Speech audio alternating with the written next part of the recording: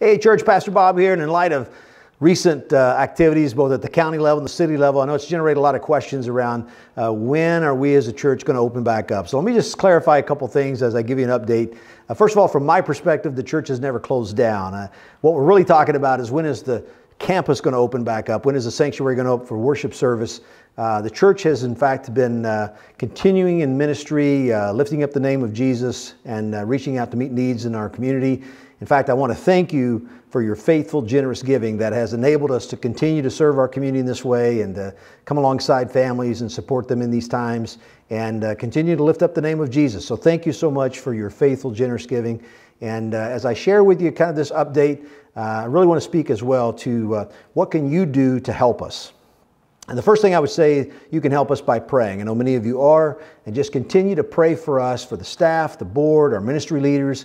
We're all working together to get back to opening up the campus and having worship experiences here and ministries taking place here. In fact, I'm here in the lobby of the church right now, and I can't wait to greet you here and for us to celebrate and worship God together in this place. So as you pray for us, recognize that in order for us to get back to in-person worship experiences, for us to open up the campus in this way, it's going to involve a very detailed plan. It's going to involve very many steps that we're going to be putting into place, some cleaning protocols, some strict guidelines that we'll have to abide by. So just understand and recognize that. It's not like we're just going to open the doors and flip on the light switches.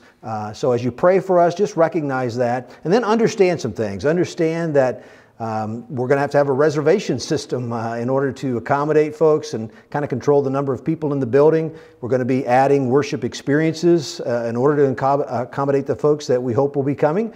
And so just know that this is going to take some planning and preparation. We're working on those things, and we'll have that reservation system rolled out very soon. You'll be able to get information about it on our website, certainly our social media platforms, and it'll involve just reserving a place in the worship service at a particular time, so we would know kind of how many people to expect at any given service. And then understand that at least initially, we're not going to be able to provide Kids Quest Children's Ministry as a part of the opening of the campus. Hopefully you can understand it's just a lot more involved, the things that we're going to need to cover there. So that'll come along a little bit later.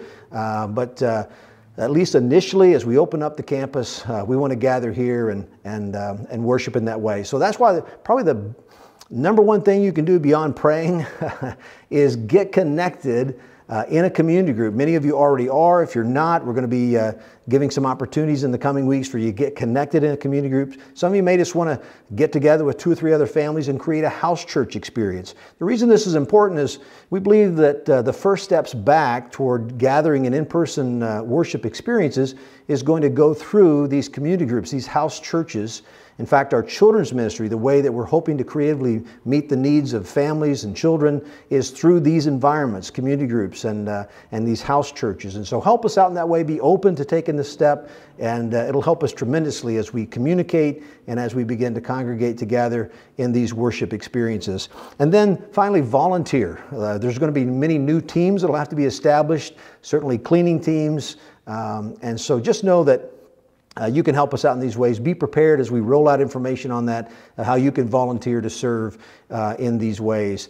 And so as you pray for us, just know, I want to remind you in Proverbs chapter 15, verse 22, the Bible says, the plans fail for lack of counsel, but with many advisors, they succeed. And so just know as you pray for us, we're reaching out to medical professionals in the community to help us think through these cleaning protocols and all that's going to be involved in bringing folks back here into this place, opening up this sanctuary and this campus that we might worship together. We're looking forward to it. And when we have a date specifically, certainly we'll be communicating that on our website. We'll communicate it through our social media platforms. We'll be sure and get that word out and let you know.